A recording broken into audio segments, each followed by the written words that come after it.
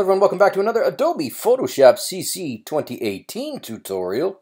In this one, I'm going to show you how to do some quick and easy green screening. Now, if you look at this image here that I've got pre-selected, this is a very good green screen image because the lighting is great. It's all pretty much uniform and symmetrical.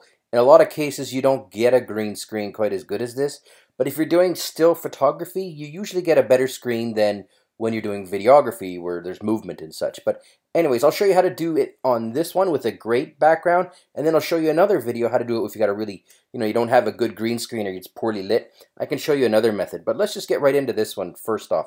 Okay, so what you want to do here is I've just got this loaded up, is you want to drag and drop this, and you want to create a new layer. So if you're following along, you basically just want to go ahead and drag and drop right on top of there, or actually, you know what, just Command or Control J. It's even easier.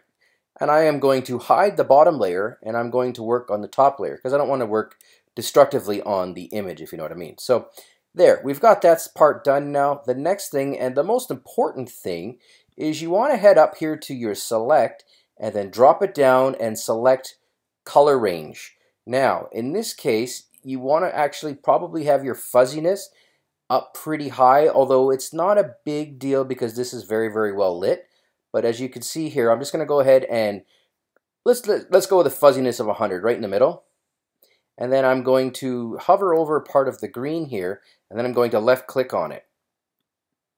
And that is going to go ahead and select a color. Now, if you have a bad green screen or the lighting isn't quite uniform, you can hold down the shift key and you're going to see the plus here. So what you can do is you can take like a piece of this section, and then you can take, you can go over here and then add another piece over here as such. In this case, it won't make much difference, but if you don't have perfect lighting, that's definitely a way to go ahead and make some changes. Now I'm going to hit OK, and we're going to see the marching ants. And I'm going to zoom in on purpose because you're going to see the ants are marching around this little guy with his fishing pole. And we selected a fishing pole on purpose because I'm going to show you how to do some really detailed touch-up work. But there you go. We've got a green screen. We've got the ants marching. Now the next step in my book is to come up to Edit and then just cut it. Boom. It's gone, guys. And there, from a distance, you have a pretty good green screen. But again, if you look at the edges are not exactly where you want them to be. Now, they're for those of you that just want to do something really quick and you don't need to be, bang on, this might be sufficient for your needs, and you can just stop the tape here. But if you want to go a little deeper, let's go ahead and look at some touch-ups that I like to use.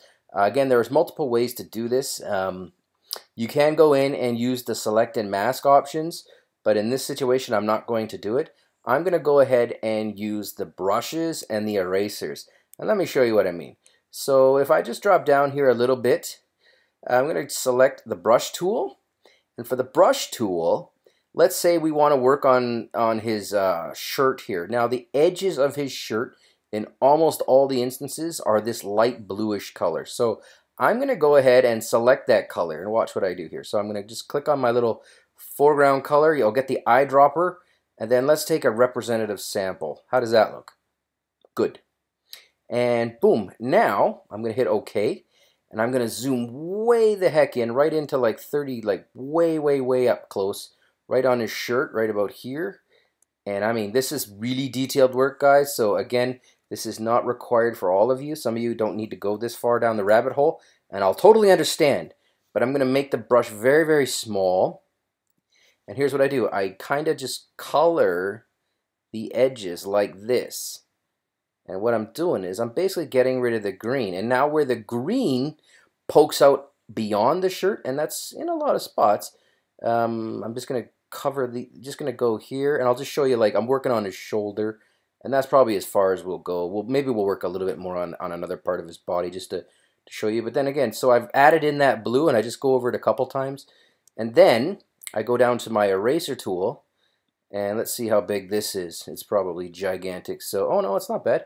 So then I actually really reduce it down to its smallest size. And then on the outside of the body, I just go in and I do this. So I just get rid of the green manually. This is a very laborious task.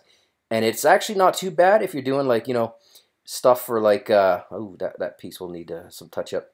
If you're doing like for magazine quality, I get it. This is no doubt, you know, the quality, the detail you got to put into it. Also, you know, I'll kind of cover around there, cover that area. This area I might need to do another brush over it. But, you know, I'll just go real quickly here to show you. But this is how you do really detailed green screen work, guys. It really does the trick, but again, there's nothing fast about this. But when you see the end result, it's just dynamite. And then on this one here, you'll see like this is part of the shirt, I believe. So I would take it and I would go back to my coloring, my brush, and then I'll brush it in. This part here, if this was going for like a final copy, you'll see some green that sort of spilled on his shirt here. So I would actually go in and color over some of this parts too. Like this has a little bit of a green spill.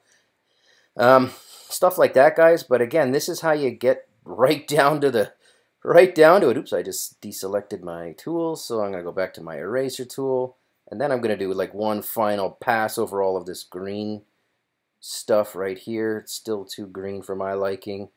That's too green. That one's too green. Definitely too green. Too green. And so on and so forth. I'll have to recolor these pieces. And out here, obviously, way too green, so I will color that up. Pull them out, and presto, this is how you get a green screen to be pretty close to perfect. Now for these pieces here, while I got you, I'm just going to keep on working. If this was a final copy, I would make this the darker color, so I would go ahead and, oops, I would change the brush, so I would go ahead and change the color, and I would select like this darker gray color, and then I would hit OK, and then I would add that in there, and then I'd go back to my brush tool. I think you guys get the point. Ooh, geez, no, I hit the wrong brush. And then I would go in here and I would get rid of that green color casting again and color over that. But when you zoom way out, you'll see, even at this rate, the shoulder is pretty good, while this shoulder is green as hell, right? So you guys see, this is how you green screen like really hardcore. In a lot of cases, like I said, you don't need to go that deep. And there are other ways to do it, but if you want it to be perfect, this is how I green screen, guys. Thank you for watching this tutorial. Please leave any questions or comments or any videos you want to see, anything you want to learn. You want to learn how to do something? Chances are I either know it or I'm willing to learn it, and I'm willing to do a video about it. Thanks for watching. See you soon.